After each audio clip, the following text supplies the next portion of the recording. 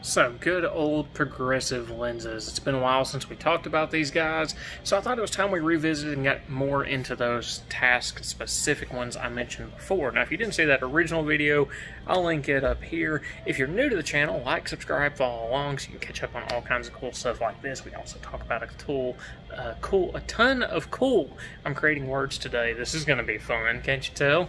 But we also have a ton of cool different sunglasses and frame reviews we do as well, so be sure to check those out.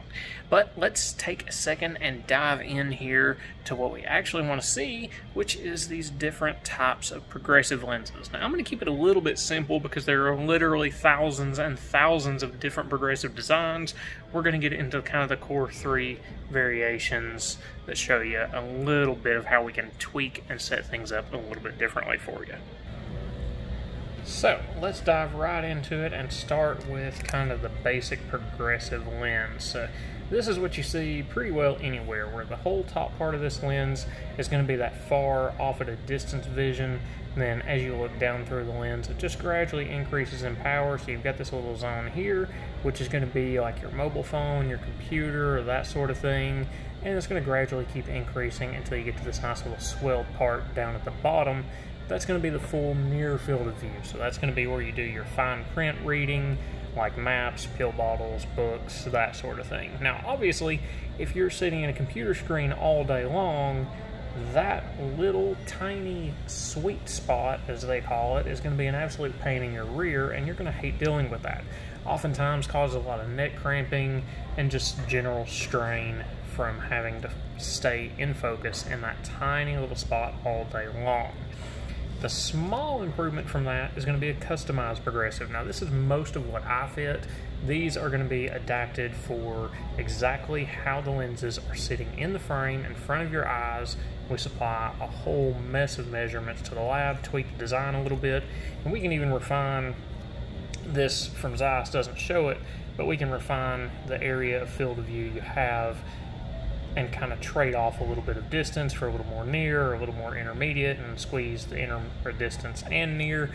Just a lot of different things we can do with these type designs that are the basic kind of standard freeform progressive lenses. Now, the big advantage of that freeform surfacing is what I mentioned. We can tweak the corridor, we can adjust the prescription, and actually the way they do this anymore, it is specified point by point across this lens surface, so we can maximize the field of sharp, clear vision across the surface of the lens and get you really what you need and as wide of a field as we can get it in based on your prescription and the frame measurements without really compromising anything else. The biggest advantage of these, at least in my opinion, is that you can have multiple pairs and you don't really get that eye strain, tiredness, fatigue, like that headache from switching between pairs of glasses. I know you've all done this. You have 2 or 3 pairs laying around, you switch back to the older pair or whatever, and you fight a headache all day long. Well, this, if you do the same prescription in a bunch of different frames, you're not going to have that problem so much with this method. And in fact, my wife and I probably swap between about 7 or more pairs. Probably not something I should be admitting, but we do. And we don't have that problem. Now this is, as I've mentioned before, these are the task-specific progressives. And what this is, it's kind of an older design that's been reworked a little bit. We can actually do this with these other designs I mentioned up here, but you are going to, as I mentioned, significantly trade off this distance field in order to do that. Now, the way you can do that, at least the way I do that in some cases, will decrease that power to start with, or increase the power. It'll be more plus at the distance part, which is going to fog the far distance, but that gives you that nice big open field without as much of this blur off to the side. Now, if you're sitting at a desk, which is what these are designed for, it still works extremely well. Now, this says vision approximately to 7 feet for the top part of the lens. That is much more variable than what that says. We can set these up anywhere from 14 to, I think the smallest is going to be about a 4 or 5 foot range, depending on what your ad power is, to where you can still function with that at your desk and see a little bit far off. But the way this tweaks out is that very top part, you're basically going to have to drop your head down, because this little cross symbol here, and it's the same case in all these, is right in front of the pupil. So as you drop your head down, you do recover some of that distance vision just a little bit, but it's never going to be crisp and clear. Obviously, this isn't something you want to try and drive your car in, but in a pinch it can work. You probably just shouldn't be trying to read street signs, and you know, you might run into a car or two. Whatever, as long as you don't mind that, that's okay. I mind that. I like cars. Don't hurt the cars. Anyways, so the important part here is right in front of the pupil is going to be set for the distance you're using it. In this case, this is set up for the office and a computer, so that's going to be set right at, on average, between 26 and 32 inches away. And you can see that is going to give you a much, much larger field. It's kind of all this orangey chartreuse section right here versus up here, as I mentioned, you've got just that little tiny fleck of area that's going to be in focus, as my phone is not even in focus.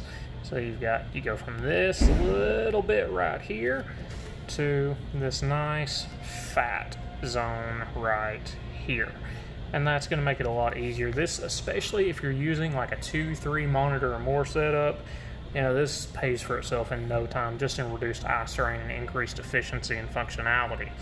And of course, just like the other lens, it does continue to increase in power, so you get that near zone at the bottom.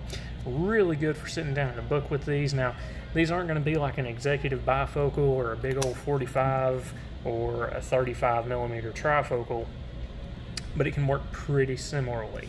The main thing is it makes it much easier to use a computer without that line segment. Now, a lot of times, actually, in a cost-saving pair, we can do this in a line bifocal, and if you're not familiar with a line bifocal, it is this guy down here.